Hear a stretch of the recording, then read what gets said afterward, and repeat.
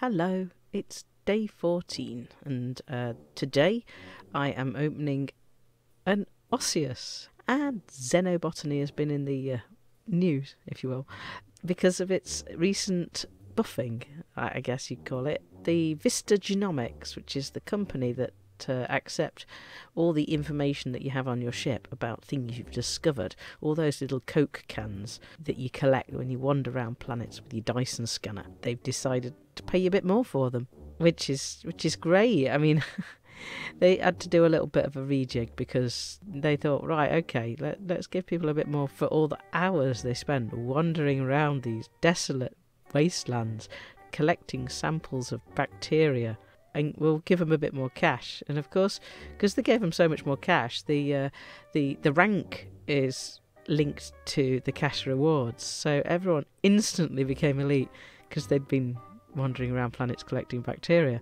And then they looked at it and thought, hang on, perhaps you need to collect more slime mold to be an elite slime mold collector. And I'm not yet an elite slime mold collector, but it's a lifetime goal. No, I do quite enjoy it. I love the shapes they've managed to create, and I enjoy the names they've given them because they are based in real botanic terms. They've got that Latinesque quality to them.